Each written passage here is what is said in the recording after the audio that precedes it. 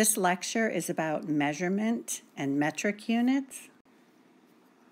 The base units for the metric system are shown here. We, in this class, will not be working with the last two, electric current and luminescence, but the rest of them you should be familiar with. It was a surprise to me, and I think it is a lot to people, that the base unit for mass is kilogram instead of gram, but it is.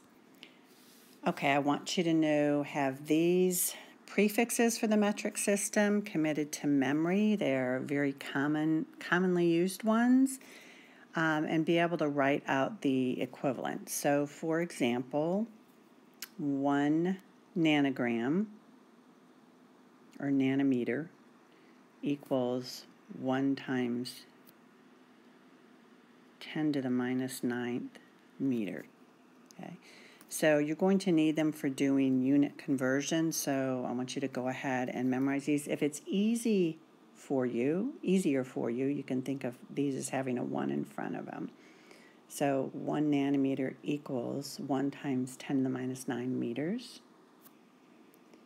1 micro, we'll say gram this time, equals 1 times 10 to the minus 6 gram. Okay, so those are your conversion factors that I'd like you to memorize. I think you're familiar with all this. Roughly how big a meter stick is, a little bit larger than a yardstick. The largest divisions in a meter stick are centimeters, and then the teeny tiny little ones are millimeters. So the measure of mass is kilogram. I think you probably know by now that mass is not the same thing as weight. Weight takes into account the strength of the gravitational force. Time, typically it's second when we're talking about time in science. And Kelvin, we'll be using Celsius, but the official SI unit for temperature is Kelvin. Just to take a moment to talk to you about what temperature represents. Temperature is a measure of kinetic energy. Okay? So literally, the more movement there is in a sample, the higher the temperature will be, or vice versa. And so that's the most valuable information we get from measuring temperatures, get an idea of the kinetic energy of a system.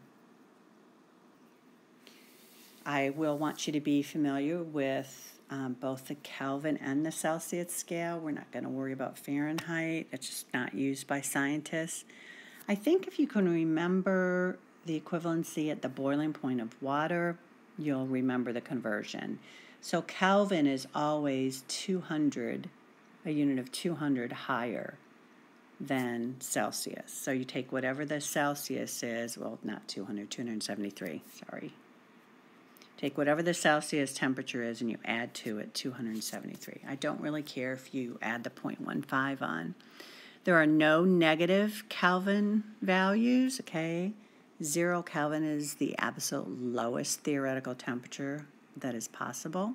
That's not even possible, but there are negative Celsius values. So just remember the Kelvin value will always be larger than the Celsius.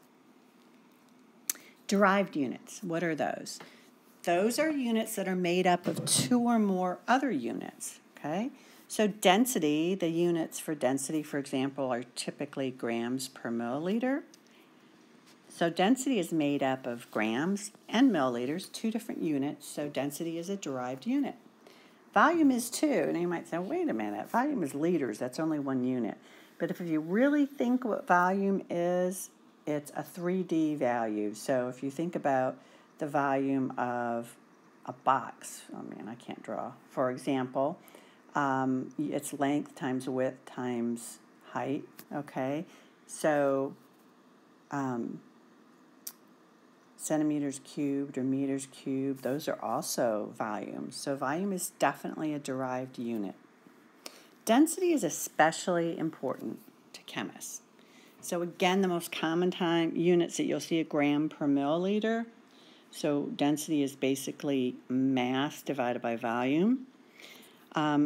Something really important, and I'll say it over and over and over in this class, but 1 milliliter is absolutely identical to 1 cubic centimeter. They are one and the same. You need to remember that or you'll get thrown off course in this class. Okay, so, and density is especially important. It determines whether an object will sink or float. You should also have committed to memory that the density of water is exactly 1.0. That is by definition, and everything else tends to be compared to water. So if something floats on water, that means its density is less than 1. That is it for measurements and units, and I separated out the lecture on density, which should come next.